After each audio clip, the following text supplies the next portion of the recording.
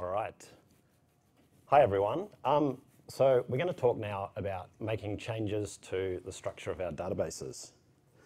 So schema changes, database migrations, whatever you want to call them. So the title of this talk is just a Futurama reference. Don't want you to actually feel bad. Hope you're having a good time at the conference, and hopefully by the end of this talk you'll feel marginally better about database migrations than you did before. The other thing I want to apologise for in advance is for my voice. I've got quite a strong New Zealand accent, but maybe if you've seen like Flight of the Conchords before or anything, you'll have a better time understanding me. Anyway, we'll get started, and I thought we'd begin with an inspirational quote. So this is Linus Torvalds talking about the importance of structuring data correctly. Now, Linus Torvalds can sometimes be a bit of a rude guy, and so I'm not a fan of his tone sometimes, but I'm a big fan of what he's saying here. Worrying about the structure of thinking about data structures and relationships and giving them prime importance over your code is absolutely important.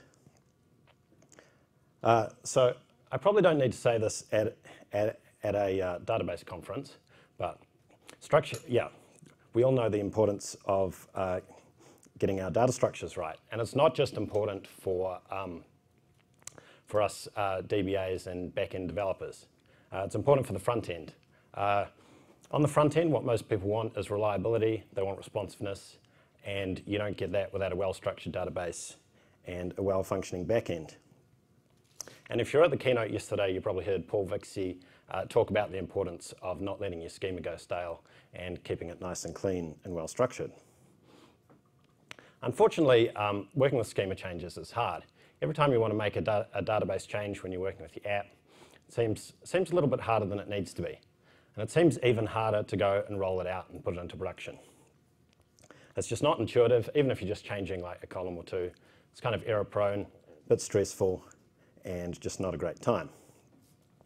And in fact, I have this pet theory that the whole reason for the sudden rise in the popularity of NoSQL databases a few years back is that people just got into them because they hated dealing with schema changes.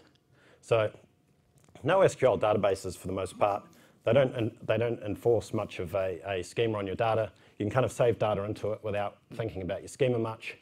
And I think that advantage alone was enough to get lots of developers to use these databases. And so maybe that's misguided because stuff like Mongo is terrible and you should never use it. But, you know, it's forgivable because it is difficult, a completely understandable reaction. The thing is, in most cases, you want a strongly enforced schema. Fundamentally, a schema is a guarantee that your data conforms to the structure you intend. And being able to guarantee that is a really good thing. We don't want to go and throw that advantage away. So if the tools aren't great, though, how can we make them better? So let's take a look at the way the tools work now. Think about the problems, and then think about maybe how to fix them. So you might have worked with one of these before. So Rails migrations. I think Rails kind of kicked off the trend of how most of the tools work now. But you might have used Django or Lambic. Pretty much every language seems to have an equivalent. And what's common to almost all of them, so every time you want to make a database change, you create a migration file. Each migration file gets a version number, and that tells you where you're up to in terms of the development of your schema. Trouble is that over time, you build up a whole lot of these files, and you wind up with a directory that looks something like this. It's not very nice, it's kind of cluttered. There's a lot of files in there. And the trouble is that most of the time, these files are totally irrelevant. It's very unlikely that you want to go back to a version of your database and your app from like 3 months ago. If you're anything like me, probably kind of embarrassed about the code you wrote 3 months ago. You never want to see it again. And why would you ever go back to that? So we already have pretty well-established tools for working with version control. And so why not just use those tools? Why keep these old migration files hanging around, cluttering up the working copy of your code? The other problem is that every time you need to make a change, you have to make a new file. It's kind of a heavyweight process. the assumption is that maybe once a month or something you'll go through the process, and it's kind of a heavyweight thing to do. And I feel that kind of goes against the whole modern ethos of software development. You want to do some rapid prototyping, especially if in the early stages of a project. You want to add a column here, add a column there, change your mind, and this just makes it way too hard.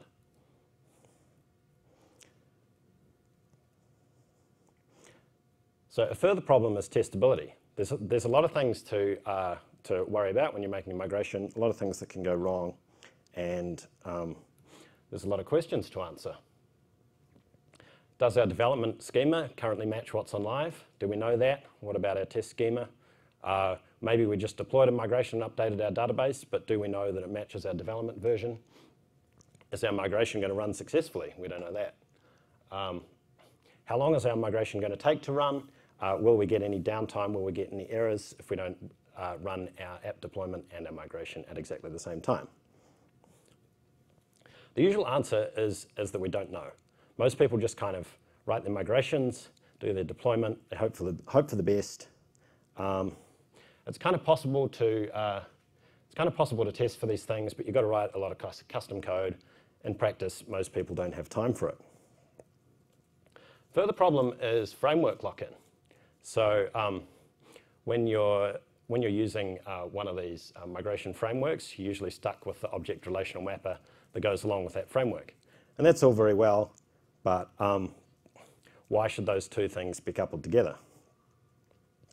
I don't want to wade into the ongoing debate about whether object relational mappers are good or bad or which one's the best, but the right tool should be available to you regardless of how you're otherwise interacting with your database.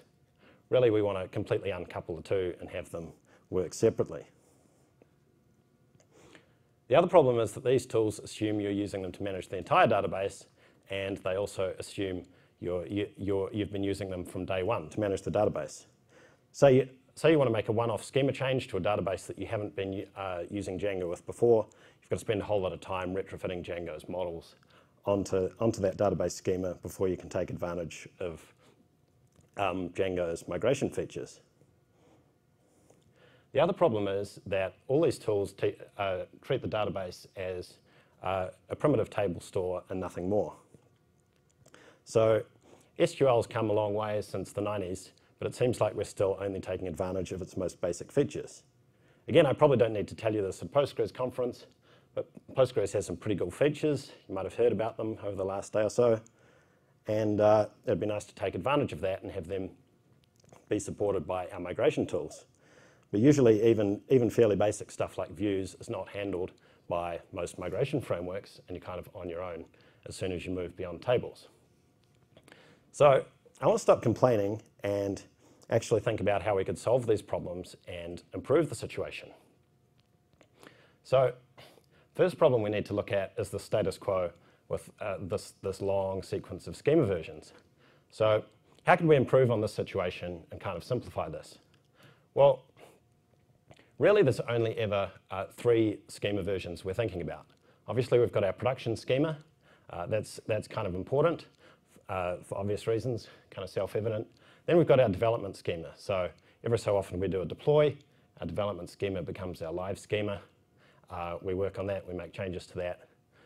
We deploy in a cycle, and then the empty schema is obviously pretty important because we need to be able to set up our development environment and develop our schemas. But those are really the only 3 things we worry about. Anytime we're thinking about schemas, we're usually thinking of them in these terms. The next problem is the concept of migration files and version numbers. So, like I was saying before, these are kind of heavyweight, they're kind of annoying. Maybe there's something more straightforward and direct that we can use to represent migrations and to work with migrations. And so we're all pretty familiar with diffs. Most of us probably use Git in our day-to-day lives. And diffs are a pretty ubiquitous concept. So obviously diffs can be used for almost anything, text, maps, a whole lot of things, and we've all seen them before. So this is kind of what a text diff looks like. So old text, new text, but we can also represent schema changes as diffs. So in the case of a database diff is simply the list of statements that's required to move from one state of a database to a different state. And so here we might have one database that has an author table without a date of birth column and another one that does, and this simply represents the difference between them. So if we apply that statement to one database, we'll get a database with the structure of the other database. So it's totally the same equation as with any other diff. Old plus diff equals new. And so I thought it was such a good idea to have a diff tool for databases that I wrote one that supports Postgres, and it's a command line tool and a Python library. And I figure the best way to look at how it works is with some examples. So we'll get straight into that. So let's assume we have database A and we have database B. So we go into B, we create a basic table. The table is called T. All it's got is an ID and a name. So what we can do is on the command line, we have first connection string, second connection string. We run the command, and what we get here is a decomposed version of the create table that we wrote before. So at the moment, A is empty, B contains all this stuff, and this is simply the set of statements that gets you from A to B. So that's the fundamental concept of how the tool works. But let's think about a more full example where you might use this to run a migration on an actual production schema. So the first thing you need to think about is your goal schema. So that's usually like the schema that you've got in development. And that can be defined however you want. Sometimes you might just have setup scripts for it if you're not using an object relational mapper, but you can just load it from your models, whatever. So you decide on that. So let's say, for example, we have this as our goal schema. So this is just a setup script. We've got an author and a book table. So this is what we want our database to look like. So again, we load that into database B. Then what we do is we take our current live schema. So this is what our database looks like right now. And so we use pgdump. We dump only the schema. We don't worry about dumping the data. We load that into A, and then we compare our current database, which was what we've got in production that we just dumped, and then we've got our goal schema, and we compare the two. So again, we get some output. You can see on production, it looks like we didn't have a book table before. We just had an author table, but there's been some changes to the author column as well. Looks like we've changed the data type on the date of birth column. And so that's all been picked up by the tool. And this is the output we need to move from one to the other.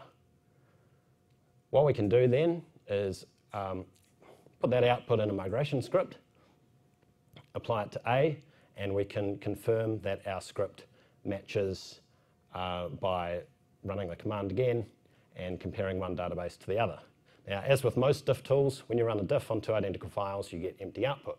So if we get empty output, then we've confirmed that the database matches. What you'll then do is review the file.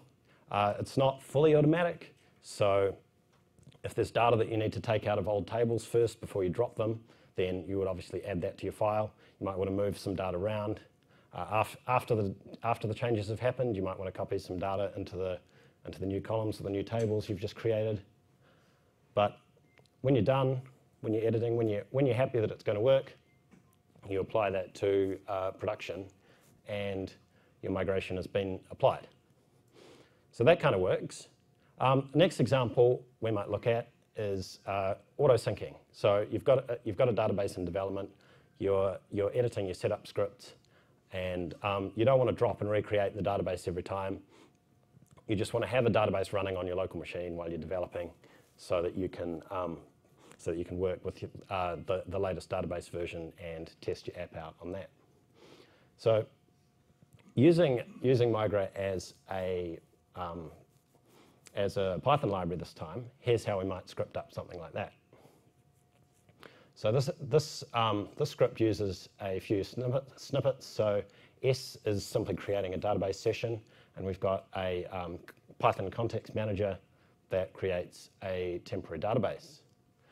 And so what we do first is we create this temporary database, we load up our goal schema into the temporary database, and then there's this migration object, which is where most of the magic happens. So that takes two database connections. It takes the current schema, so that's your development database you've got running on your local machine, and then there's the goal schema, which we just created in our temporary database. So then what we do is this add all changes detects all the changes between those two schemas, and then once we've added all the changes, all the statements that are required to move from one to the other appear in this statements attribute. So then we can print out the changes that are pending. So m.sql is just the string version of the list of statements. Prompt to see whether we want to apply them. If we want to apply them, press yes, and suddenly they're applied. That means what we can do is we can keep on developing our schema matches, and we don't need to faff around creating new migration files, bumping the version numbers, checking what version number we're up to. It all just kind of works. So it's fast enough to keep you in your flow, and you don't need to get distracted by these kind of irrelevant busy work tasks. So next thing we want to look at is testing. I was saying before there's kind of a lack of testing with database migrations. And so if you're running a production site, ideally what you want to do is make sure that your app works with both the before and after version of your database. That way you can roll out your app. At your leisure, you can run your schema changes, and you'll know that the app works both before and after. But most people kind of skip that step because they're doing their migrations as part of their deployment process. Usually there's only a few seconds between them, so they kind of run the migration, run the deploy, and again, hope for the best and just kind of accept that there's going to be a few errors along the way. But it'd be much better if we could guarantee that our app was going to work before and after. So that's kind of easy to do in Python. So if we adopt the convention that we have any pending changes that we've generated in a pending.sql file, we can simply check that file, see if it's got anything in it. If there are pending changes, what we do here is we set up two fixtures for our tests. So we have a pre-migration state, we have a post-migration state, and this setup down the bottom here with PyTest fixtures runs the test on both fixtures. So this means that in our test suite, if we have any pending changes at all, every test in our test suite that uses this fixture is going to get run twice. And so as long as our tests pass, we know that our code is going to be stable both before and after. So because we're not relying on version numbers, because we're directly checking that the schemas match, because we're testing before and after, that makes migrations a lot more trustable. And we get independence from our framework. We don't have to worry about which object relational mapper we're using. We can use a variety of them, several at the same time, none at all.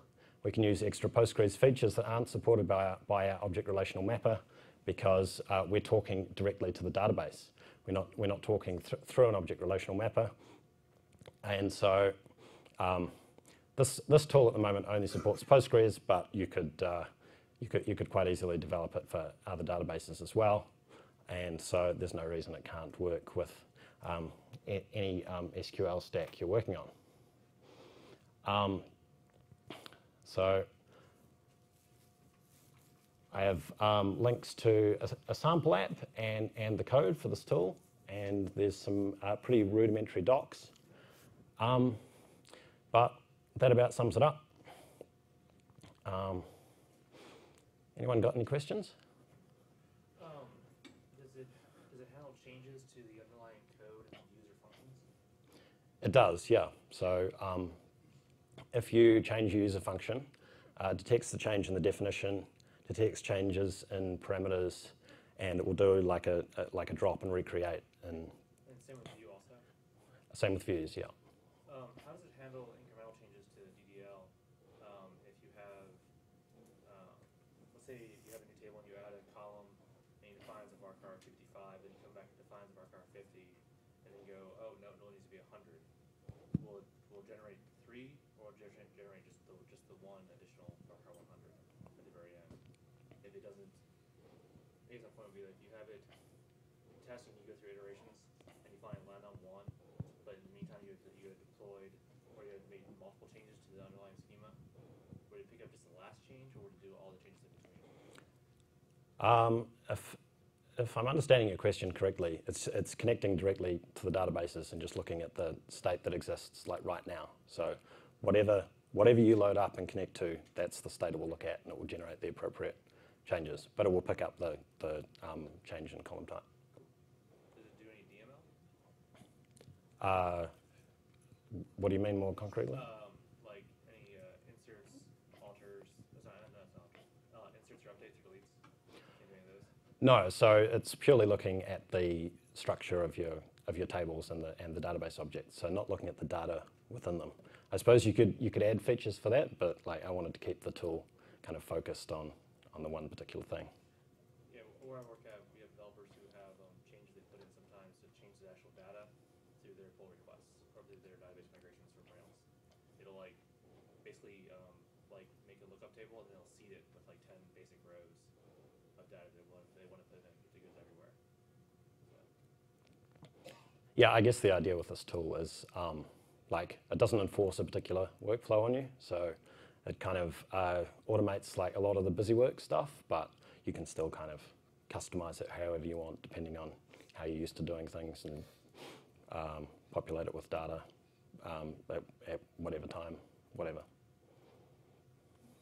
So, could you just load the previous slide? Yes, thank you. My question was that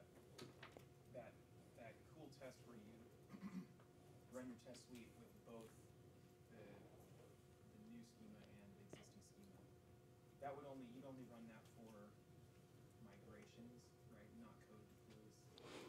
Yeah, right. So it's only if you've got changes that are pending. If you're just deploying code, then it's going to pick that up.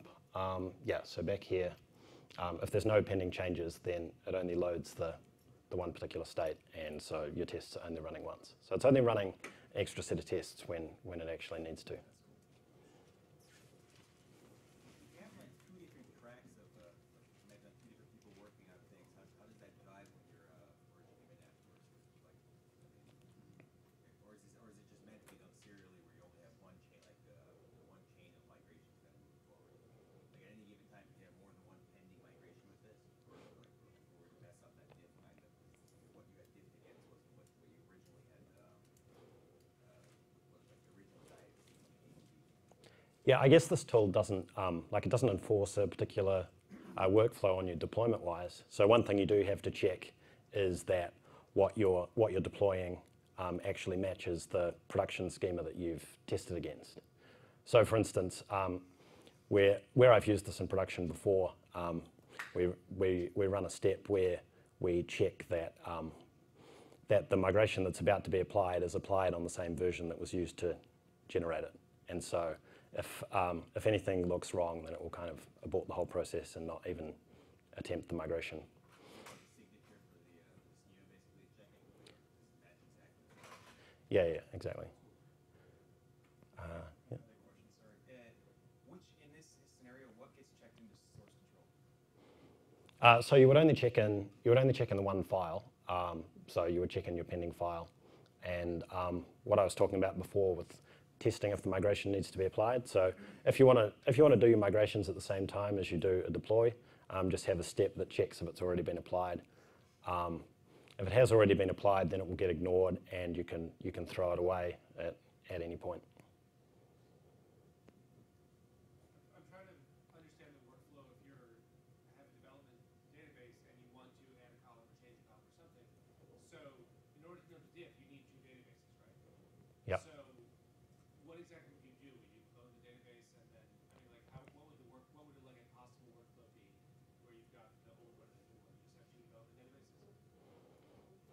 So in the example, I used a temporary database. And so literally, you just create one, load it from a dump, do the comparison, and then throw it away at the end. So you can do that. The only issue is you actually need like a production dump of your schema, and depending on your operational constraints, that can sometimes be a challenge if you've got control freak sysadmins who won't let you touch production. So you've got to figure out how you're going to get an updated version of that and keep it updated. So I guess the disadvantage is that you require it's a bit more complex in terms of needing production dumps, but you get a lot of value out of that in terms of knowing that your migration is going to be correct and actually run correctly against production. Any other? Yeah, how do you get your object dependencies done in the correct order? Like if you drop a table that's pointed to by some foreign keys, you have to drop the foreign keys first, then drop the table. Yeah, so... Are you relying on PG dump to get the stuff in order? And then, No, so this doesn't use PG dump. Probably most of the complexity in developing this is making sure it spits the statements out in the correct order. So like it drops most of the things it doesn't need anymore, then does the table creates, and then creates all the dependencies in the right order. It does do function dependencies in the right order, but there's some minor limitations because Postgres doesn't, as far as I'm aware, track function dependencies, even though it does kind of enforce them. So it uses, it just searches for mentions of that function name and definitions of others and uses that to generate the correct dependency order. But yeah, there's some, I guess one of the downsides of SQL is it's quite fiddly in terms of the order that you drop and create things. So yeah, I think most of the time it does the right thing. I'm not aware of any problems with the order that it generates the output in at the moment, but if you run into any, let me know. Any other questions? How are you reverse engineering the DDL? So I'm just looking at the system tables.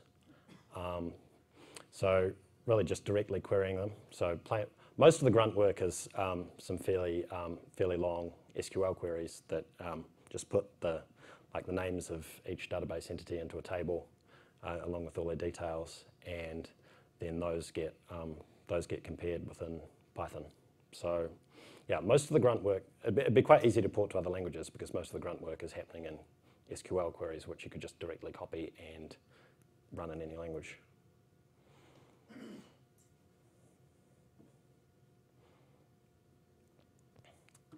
Anything else? Okay, thanks everyone.